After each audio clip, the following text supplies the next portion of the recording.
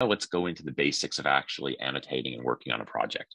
Here we're going to talk a little bit about excerpts and how excerpts create automatic links. We're going to talk about automatic excerpts, comments, highlights, tags, and our famous pinch collapse gesture.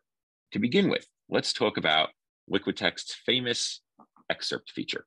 So suppose I want to create an excerpt here. I just select some text and, of course, drag it out, just like I did earlier in the demo. Now, you all, as you know, as I talked about earlier, the arrow button here takes you back to the source, but you might wonder, what is this little teal line? The teal line actually goes the opposite direction. Wherever I am, I can select this and get right back to my excerpt. So the links that LiquidText creates are bi-directional, which is really, really handy. Now let's say we go on. Suppose I want to create another excerpt here. Well, maybe I don't want to manually drag it. What a lot of people like is using our auto excerpt feature.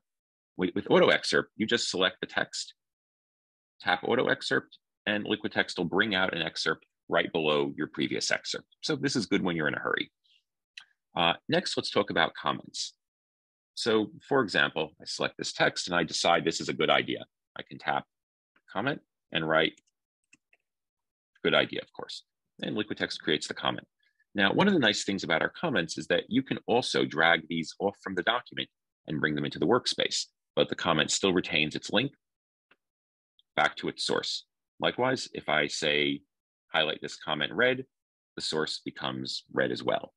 It goes the other direction also. So if I've already, let's say, highlighted something yellow, and I say, create a comment on this, the comment inherits the color of the text that was highlighted originally as well. So again, we try to make it really easy to organize your comments, organize your thoughts without necessarily having to leave them attached to your document. This gives you a lot more control and a lot more flexibility over how you want to organize things. Okay, now speaking of highlights, let's talk a little bit about that. So of course, I can highlight just by selecting some text and tapping any of the highlight buttons here. Let's say like blue. Okay, now on the iPad, you can actually set what your favorite colors are here.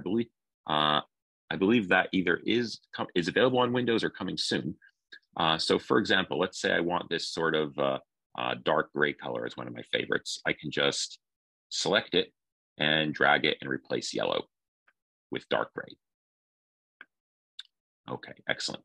Now, additionally, rather before that, I'll mention if you ever want to get rid of a highlight, you can simply double tap it and select the no highlight button, and it goes away. Great.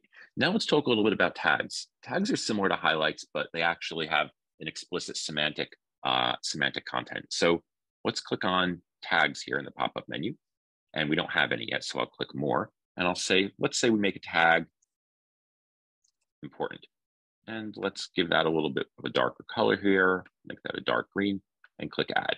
And you see it highlights the text, puts a little bar here to indicate that it's a tag. And if I click it, you see it shows the contents of the tag. Now, wherever I am later on, I can select some text, select tags, and it'll actually show me my most recent few tags. So this is very useful because it means I can tag things really quickly as I go through my document. Maybe we'll add another text or another tag here, reread. Very nice. So now I can just select some text and just select whichever tag I happen to want in that case. Very nice. And of course, finally, we have our famous pinch collapse gesture. Now, the way pinch collapse works, I kind of demonstrated it for you briefly, but I'll do it a little bit more carefully here. With pinch collapse, you take two fingers and you actually squeeze the document together. So in this case, I'm going to put one finger up here, one finger down here, and I'll pull my bottom finger towards my top. And you see what happens? The document just squeezes together, has inertia, very easy. On the other hand, if I pull my top finger towards the bottom, it goes the other way. You see, and I start crunching the text together or the other direction. This is great for comparing things on different pages side by side. When you're done, you can simply tap this little uncollapse button here, and the text uncollapses. Now, one other thing I'll note about collapse is you see that when I collapse, your scroll bar on the side actually ends up with two little thumb handles. That's so that you can drag one of them independently of the other and keep your collapse where it is and just scroll part of the document. This is great if you want to, say, collapse a very large amount of text together. Okay. Excellent. All right, so this is the basics of the liquid text editor. We talked about creating excerpts and links, auto excerpting, comments, highlights, tags, and our famous pinch collapse.